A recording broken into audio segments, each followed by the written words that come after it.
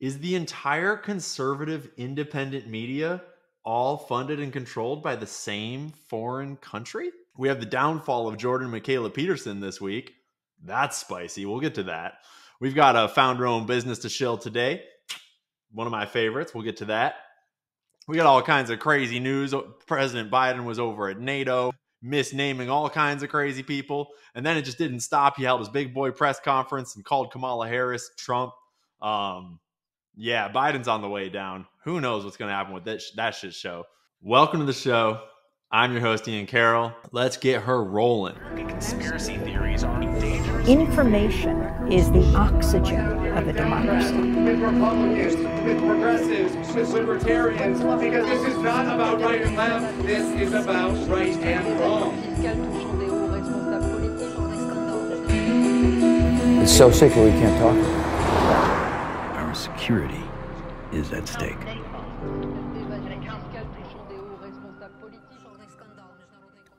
I want to open the show today by talking about something far bigger and far more important, and that is the military-industrial complex. With all these forever wars going on all around the world that have been, started by, shall we say, the regime, ever since they got their guy into the office, it's important to revisit where's all of our money going and what's it doing and what are these wars actually funding?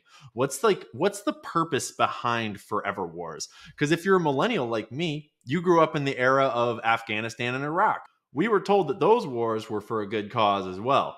But it turned out over time, it became quite apparent that that was not the case. There were several other motivations, and almost none of them had to do with securing the Middle East or protecting anyone. And now we've got the war in Ukraine, we've got the war in Israel, we're funding both, and all of our tax dollars are just flying out the door to do who knows what. So when you look at the stats, we spent $175 billion on the war in Ukraine since it started a couple years ago. That's a lot of money. And a lot of people don't put together where that money is actually going. Those $175 billion are not going to families in Ukraine. They're not going to food and healthcare in Ukraine. They're definitely not going to food and healthcare here. Your groceries are still expensive. You can't afford healthcare.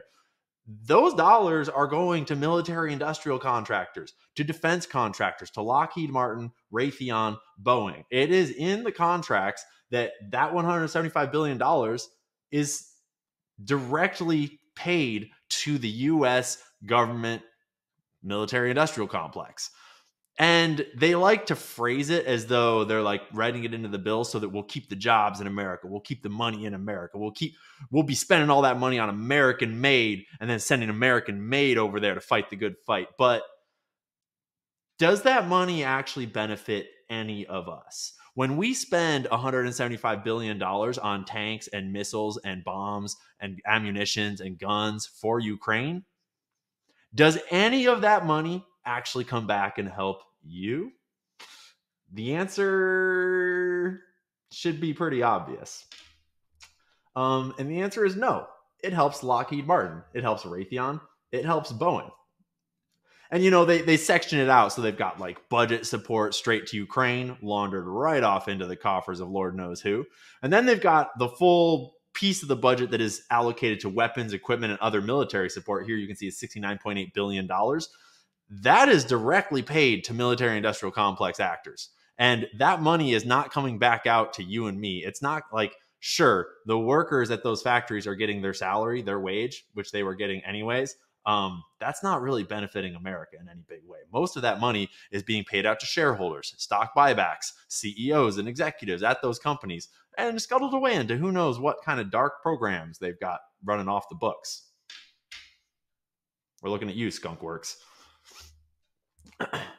And when you look at the military aid to Ukraine, it absolutely dwarfs every other country that we've been giving aid to in the last while. Part of that is because we've been printing money like fucking crazy, and so money is not worth what it used to be worth. So back in the war in Afghanistan, for example, we didn't have to spend so much to launder so much. But now, your money ain't worth shit. So, $106.9 billion by this chart, the numbers vary. It's all fucked. Just, keep inflation in mind. But it's not just America. It's actually also the whole EU, Germany, the United Kingdom, Denmark, Japan, all kinds of countries are dumping money into Ukraine, and all of that money is being laundered out into the military-industrial complex. And it's kind of weird to even use the word laundered because they're doing it right in front of our faces. Like, they're not lying about it. They're just convincing you it's a good thing to give hundreds of billions of dollars of our taxpayer money, of these other countries' taxpayer money, to the war machine. Like, let's not forget, you're funding the war machine to protect democracy. Let's not talk about the Maidan Revolution, 2014, the CIA, all that. That'll get your YouTube channel banned. Can't imagine why. I'm sure they're banning people for telling not the truth. And that's not even to mention the war in Israel. Aid to Israel is up dramatically, although I don't believe that the amount for 2024 has fully been decided yet. I'm sure it'll grow and grow and grow. All that money going to Israel is also going to American and Israeli defense contractors, intelligence contractors, the military-industrial intelligence state. And all of that money is just funding violence, control, bad shit, real bad shit. It's not good. You are not funding democracy when you are sending money to forever wars. And Democrats used to know this. This is not like a fucking crazy idea. I grew up in the Democratic Party. I grew up a complete and total liberal. I voted for Obama. Like, I was fooled too. We used to call out like the war in Iraq just because it was George Bush, I guess. Maybe it's because it's a Republican president. The Democrats were fucking all not about it. Like, what changed? What's the difference? Let me know. Like, at least for the other one, we had a nice, big, totally legit terror attack that was totally committed by Afghanis and Iraqis, right? And that helped us justify the war in Afghanistan and Iraq because the terrorists came directly from Iraq and flew those planes into you-know-where and did the what with the thing, right? So it was justified to go to Iraq, at least. But Putin and Ukraine? Like, NATO?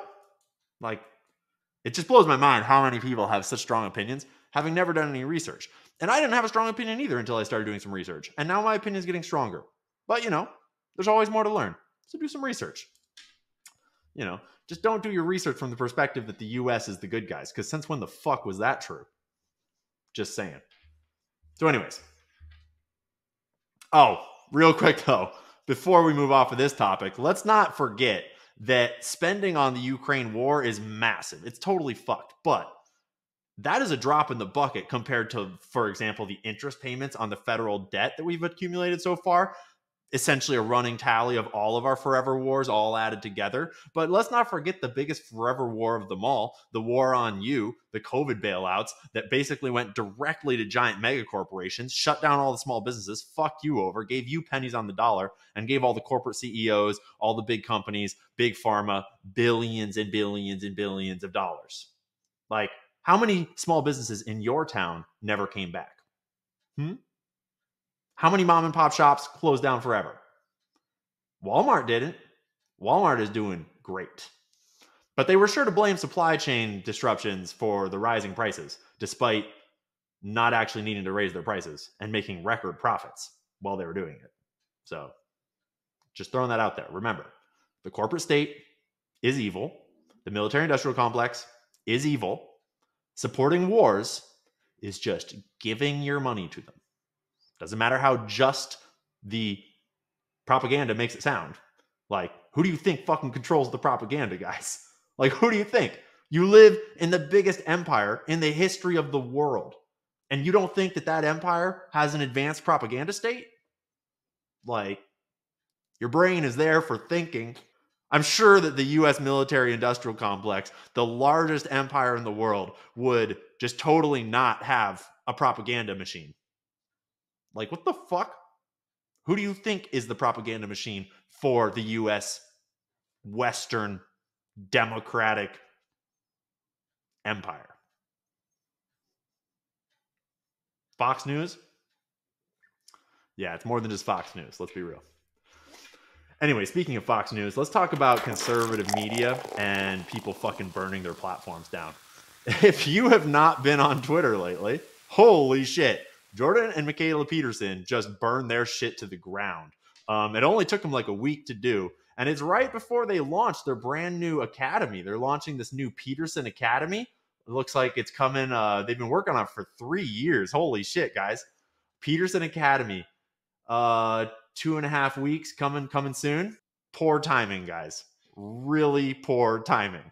Because they got in a flame war with Nick Fuentes. I don't know if they knew who they were getting in a flame war with on the internet. It all started. Where's my first tweet? It all started totally unrelated to them. They didn't have to get involved. He was not talking to them. Nick was just doing Fuentes stuff on some other poster, this guy named Lomez. And this guy was asking just like, the weirdest thing about this is realizing we don't have a president and haven't for a while. And nobody has any clue who is making decisions on behalf of our country. Nobody even bothers to ask who exactly is in charge. Nobody knows. Nick Fuentes replied with just one word. I'm not even going to say it out loud because if X is hiding posts about it, see, visibility limited, this post may violate X's rules against hateful conduct for saying just that word, right? So it's obviously the context that makes it hateful content, right? I'm sure they wouldn't have added that note if he had said any other race, religion, gender, identity, anything, right? Except maybe if he said trans people. Trans people are pretty fucking touchy these days. But anyway, that did not sit right with Mikhaila and Jordan Peterson, and they decided to go to fucking war. They started calling Nick Fuentes a rat. Where's my Jordan Peterson calling Nick Fuentes a rat? Fucking screenshot. Oh my God. Yeah, so Jordan Peterson called him a rat. He later doubled down and apologized for calling him a rat, saying that is mean to the rats. Nick Fuentes is worse than a rat. Meanwhile, they're not communicating too well because meanwhile, Mikhaila Peterson is saying that calling Jewish people rats is like the most anti-Semitic thing ever. You should never call a whole group of people rats. That is just super anti-Semitic and like, cool, whatever. I don't care. Argue about your language however much you want. She starts calling for censorship of speech based upon a group that she's not a part of being theoretically offended by a tweet by some 25-year-old dude who she has nothing to do with. And Nick points out that her dad called him a rat the other day. And she's like, man, it's different. It's calling an individual rat versus calling a whole group of people rats. It got real messy real quick. Because the internet did what the internet does. And they started to notice, Jordan, you're taking an awful lot of money from the Daily Wire. I wonder who you're aligned with over at the Daily Wire. Like, who's this a photo of? Who you shaking hands there with, Jordan? What's that guy been up to lately? Any blood in that handshake there? I mean, just asking questions, telling jokes. Just telling jokes, guys. Just jokes, YouTube. I'm sure this video is already demonetized, though. But anyways, the internet didn't stop there. The internet started going off. Andrew Tate got involved. I don't even know how Andrew Tate first came up. But it was noted that Mikhaila Peterson had visited Andrew Tate over in Europe. And they'd taken some photos together that looked awfully close. Shall we say even intimate? I mean, you tell me what those eyes say to you. I mean, I'm just saying, like, notice the hand. I mean, the internet's going off. Like, the internet is not dumb. Like, the internet sees this shit. And then the edits started to happen. Oh boy. Check out this ruthless edit. This is like, oh man. Me to come see his house and talk business. And he flew me over there. I was there for a day. He was talking about starting a paywall, trying to figure out how to monetize content. So we took a couple of photos, one's in the cigar lounge, and then I flew home. Just because I flew over there and talked to him doesn't mean there was anything sexual that occurred.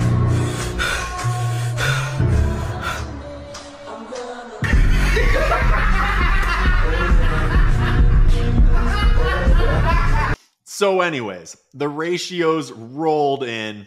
They were not kind to Mikhaila and Jordan Peterson. Although I couldn't help but notice that once it heated up big time and once it started to become like a whole thing on the internet, I couldn't help but notice that Jordan Peterson's likes went from like under 1,000 to like 20,000 overnight, which is interesting. Just saying. Bot farms are a thing. And then they started swinging at everybody. They just started swinging at fucking everybody. Sam Parker, Dr. Anastasia Maria Lupus. I mean, the whole host of anti-Zionist accounts on X, they were all suddenly at war with Jordan and Mikhaila Peterson. And to be fair, they were attacking Jordan and Mikhaila Peterson too. I mean, I took some shots. But like, you know, they just started throwing punches that might come back to bite them. Like, Dr. Lupus pointed out the thing about the corn industry, and Mikhaila thought that was pretty fucking racist. As though there was like a whole wealth of examples of other people that run corn farms, so to speak. Yeah, I challenge you to find the other ones out there. It's pretty stacked deck in one direction. And I don't know what that means. Those are just facts. Like, these are just, you know, I'm just reporting the facts. I'm just telling you what happened on Twitter last week, okay? Mikhaila Peterson coming in hot. My concern is if people are too dumb to see that screaming, quote, Jays are filth is the same as what the Nazis did, they'll fall for all the propaganda, like the entire nation did about 100 years ago. That's not what was said, Mikhaila. That's not what was said at all. The filth thing is coming from Candace Owens, who was calling a specific man filth who had been attacking her for like 2 years and on the side selling sex toys with his daughter. And he's like, is pretty fucking filthy. It was not a religious attack on an entire religion or group. And now here you are conflating it as though that's what Candace said, not what she said. And that is like the tactic over and over and over. By the way, Candace spitting fire as usual, firing back at Eminem. Candace got 2 full diss tracks in Eminem's new album that he just dropped. Like, holy shit, life goals to get diss tracks from the fucking old ass Eminem turned mainstream empire propagandist. Like, bro, dude, congratulations, Candace, on the diss tracks. Nice job. And just real quick, we should just take a second to say that when I'm laughing at this, when I'm pointing all this shit out, that doesn't mean that I agree with everything that Nick Fuentes says. Not at all, bro. That does not mean that I agree with everything that Candace believes. Like, that's not how ideas work. That's not how the internet works. That's not how people work. That's not how the world works. You're an individual. I'm an individual. We're all individuals, right? You can have your own opinions. You can watch the world happen and it doesn't immediately become your opinion. You can talk about someone and not immediately adopt their beliefs. You can think something someone says is funny and not think that everything they say is gospel. It's like super simple. It's like anyways. So lighten up, calm down, relax. It's going to be fine. You're going to be okay. You are not going to turn into a Nazi overnight just because you watched funny content on the internet. Just sit back and laugh. Ideas are external to us. You are not your ideas. You are not anyone else's ideas. Ideas can change. You can change your mind. You are a soul in a meat suit with a brain. What the brain does, it's up to you. Deal? So anyways, if you want to know more about the Jordan Peterson situation, go watch Candace Owens' video about it. She broke it down in no uncertain terms, talking about Jordan Peterson's, alleged apple cider gate, the history of potential substance use, abuse, doctor prescribed, taking it out of the lines a little bit, talking about both Mikhaila and Jordan Peterson's sort of like, evolution as people. Mikhaila fired back saying, man, that is just such a fucking low blow. Like, why would you ever say that? And to be fair, like, Candace roasted the fuck out of them. I don't know. Don't come into the kitchen if you ain't ready to cook, dude. That's all I'll say. Because y'all are trying to launch your Peterson Academy, and that is not a good time to get into fucking internet wars with the Groypers. Let me just tell you, the Groypers don't fuck around. And if you don't know about the Groypers, probably best to keep it that way. Just go about your day. And if you see a frog person on the internet, just leave them alone. Just leave them alone. You don't need to step in that. And we'll finish it off with Mr. Tate coming through hot. Maybe I'm crazy, but destroying the Petersons feels like bullying. It's too easy. I pray for you, sir. I pray for you to achieve a degree of mental fortitude and resist this very public meltdown. Fucking classy, bro. Probably one of the classier things Andrew Tate has ever done. But in a way, the classiness is almost like a slap in the face. It's almost like he's like, come on. Come on. And again, you don't have to agree with Andrew Tate on anything to just laugh at the situation. Like, I disagree with Andrew Tate on tons of shit, but this is pretty fucking funny. So, anyways, I hope Mikhaila enjoyed her business trip. I feel sorry for her husband. Think about this. Think about this. Mikhaila Peterson is not named Mikhaila Peterson anymore. She's named Mikhaila Fuller because she's got a husband. She's got a kid who is totally not the child of Andrew Tate. Don't you ever say that. This meme is just a joke. But the whole internet still just refers to her as Mikhaila Peterson, as though her husband did not exist, as though her name was never changed, because she's more, shall we say, aligned, associated with her daddy than with her husband. And she has not broken that connection.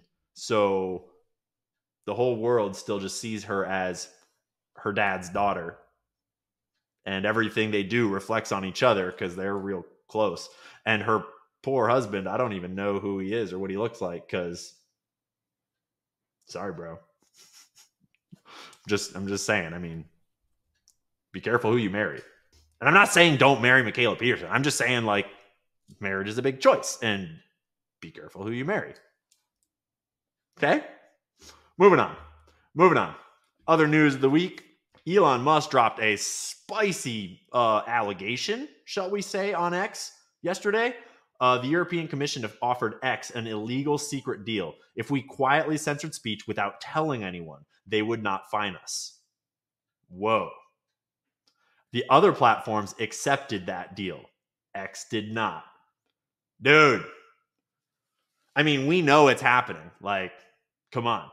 But that is a very spicy allegation. And if that's true, I assume it is true. Like, he's probably not tweeting without receipts. He does own the company. Like, he has the receipts. So, sue them, Elon. Fucking let's go. Release the files.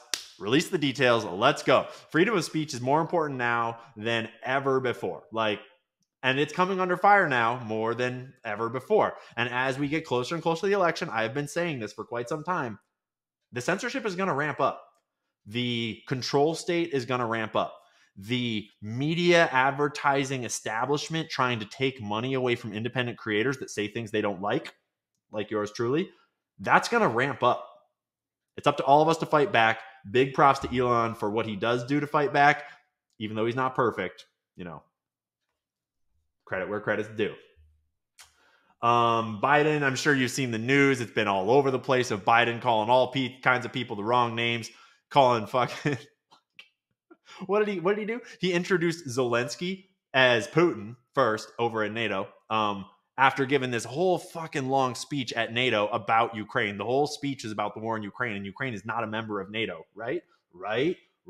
Like, anyways, that's all it was. And then he fucking introduced President Putin of Ukraine to come up on stage. Anyways, then he called Kamala Harris Donald Trump, caught himself just in time, corrected it real awkwardly. But the real story is actually to look at the faces of the men that are actually running the show. The guys running the military-industrial complex. The intelligence complex. The CIA. Foreign relations. These are the guys that actually matter. And their faces say a lot. Just imagine how much stress they're under. It's like, fuck, we got to replace this guy. Fuck, the plan says don't replace this guy. Fuck, my boss at the bank says, like, we're going to roll for 5 more days. Whatever the fuck they're being told, whoever's pulling their strings, they're not happy about their role in all this. Like, and their faces say a lot. It's a shitty job, bro. Maybe you shouldn't have signed up to be fucking evil pieces of shit. Anyways, onwards to the SAVE Act, saves nobody, but would make it harder to vote. It's demonic. It's a Republican scam to take away voting rights of Americans. Holy shit, dude. 198 Democrats voted against a bill that would make it so you have to prove you're a U.S. citizen in order to vote. Why would they want you to not have to prove that you're a U.S. citizen in order to vote? It's almost like that Republican conspiracy theory that everyone's been shitting on for the last year and a half, 2 years, is real. I mean, I'm an American citizen. The whole point of being an American citizen is I get a vote in my country. But fucking Mexicans don't get a vote in my country. Chinese people don't get to vote in my presidential election. Russians don't get to vote in my presidential election.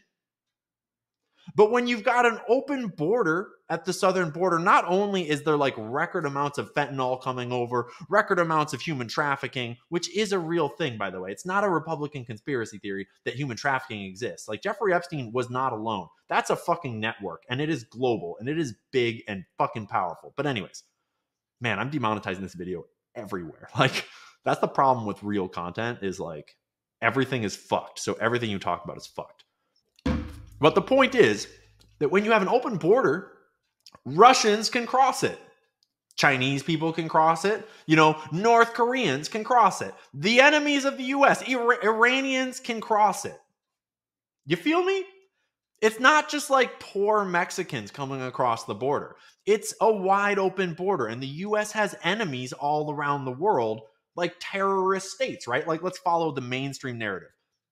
All of these fucking Middle Easterners are terrorists, right? They bombed the Twin Towers. They're bombing Israel, death to America, all those things they say, right? Those guys are like, their job is to come into America and do terrorism, and we have a wide open border. A whole other issue. Why would we want them voting in our presidential election?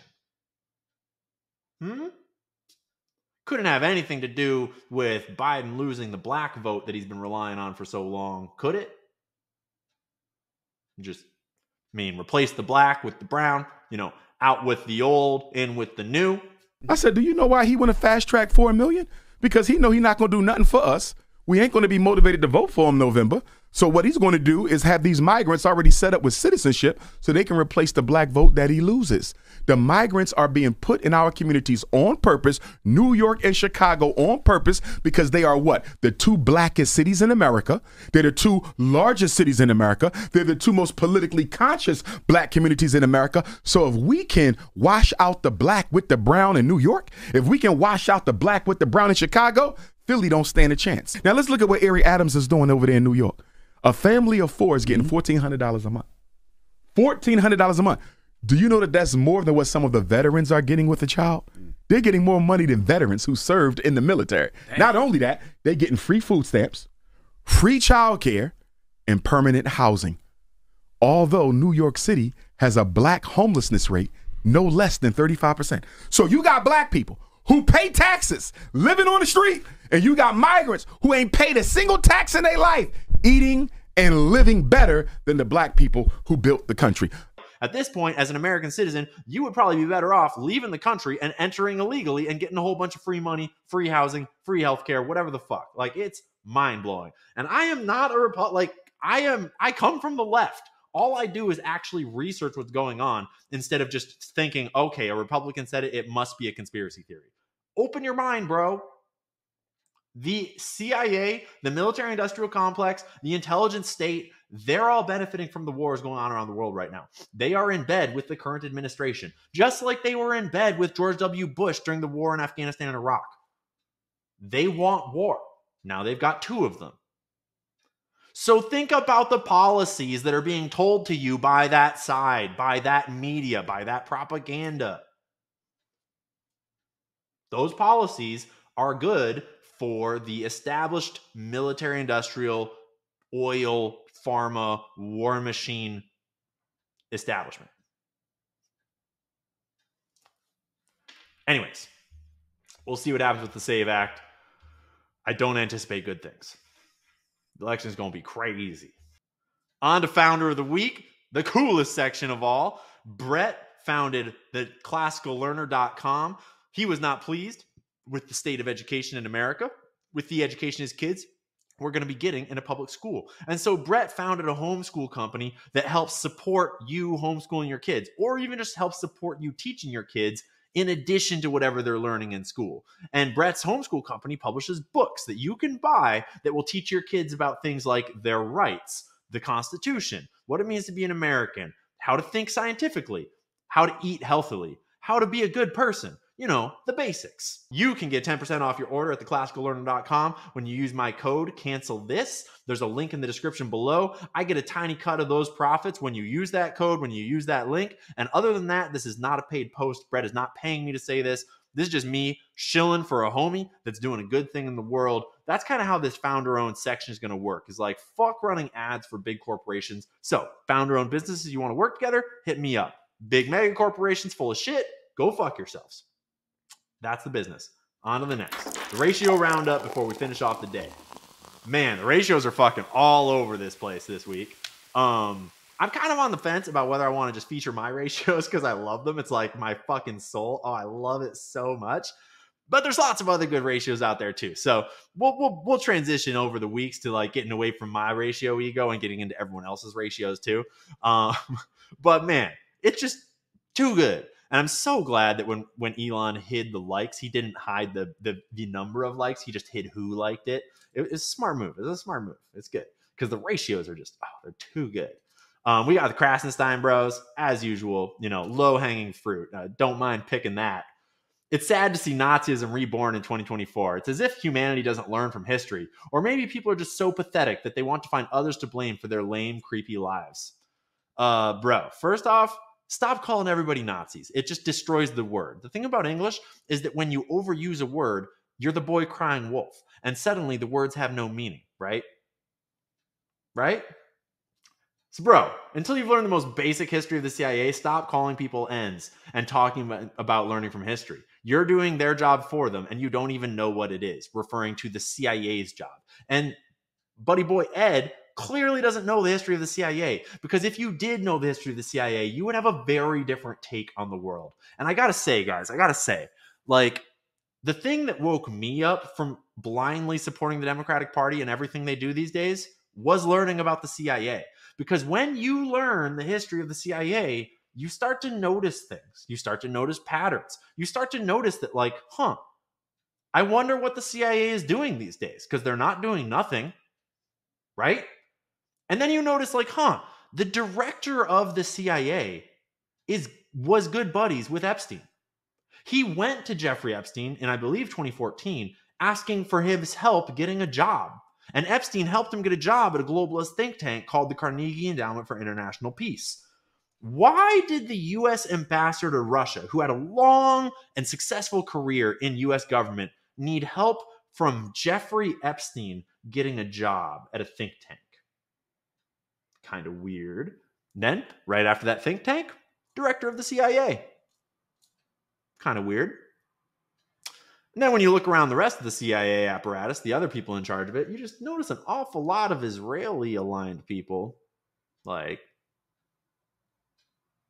I don't know. CIA and Mossad have been joined at the hip basically since the CIA was founded, because the CIA was completely incompetent when it was founded, and they needed someone to help them do their job because they sucked at it. And they had this buddy boy named James Jesus Angleton, who actually was like Israeli, and he worked at the CIA, and he was like kind of the liaison, and he did a lot of helping get jobs done out in the world using Mossad assets, and then just selling all that intel to the CIA so the CIA could pretend like they didn't suck at their job. But newsflash, they do. They always have. They still do. But, you know, credit for trying. Credit for trying. All right, on to the next, AIPAC. Oh, fucking love a good AIPAC ratio. Bragging once again that 100% of AIPAC-endorsed Democrats have won their primary race this cycle. Oh my gosh, I'm so happy. Look, a foreign lobby bragging that they control U.S. elections. I wonder where they get their money to do that. Oh, wait. You don't know because they're not registered under FARA and aren't required to report it. Weird. One of the most important ratios if you're in the stock market is Robinhood. Just tweeting out bullshit. I don't know why I wasn't following Robinhood, so I can't shit on them more often. If you don't know, Robinhood is fucking Satan on earth. Robinhood exists to buy your trading data, sell it off so that people like Ken Griffin can make money by out trading you in dark pools where your trades don't even affect the market. So anyways, I ratioed the fuck out of Robinhood on their cute little post right here. And it got so bad that they hid the reply. And then once they'd hid the reply, all the homies screenshotted it and just posted my reply into the comments over and over and over. And now the comments on this post is just like dozens of screenshots of my ratio of them, because fuck you, Robinhood. Go to hell. If you're still in Robinhood as your trading app, can't say I didn't warn you. You're going to get fucked. And then to close it all out, we'll give Nick Fuentes the W on his ratio of Mikhaila Peterson around the whole like corn farmers questionnaire, and Nick just dropping the bombs. You and your father are both complete frauds. It's all free speech and open debate until one particular group gets criticized even a little bit, and then you're the first ones calling for censorship. Total hypocrisy. We see right through it. 32,000 people agree with him. Goddamn. You can see why they kicked this guy off the internet and didn't want him on any fucking platforms for multiple years. Newsflash, doesn't help. It only makes people grow stronger. So, that's our show for the day today. A million things we didn't get to. There's so much happening in the world right now. We're going to try to keep this schedule up of at least one of these a week. I got a lot coming up this week, but I will see you next week for Cancel This. I've been your host, Ian Carroll. Go drink some water, eat some food, tell someone you love them, touch some grass, do human shit, okay? Do some human shit. Get off your fucking screen, okay? Love you. Bye.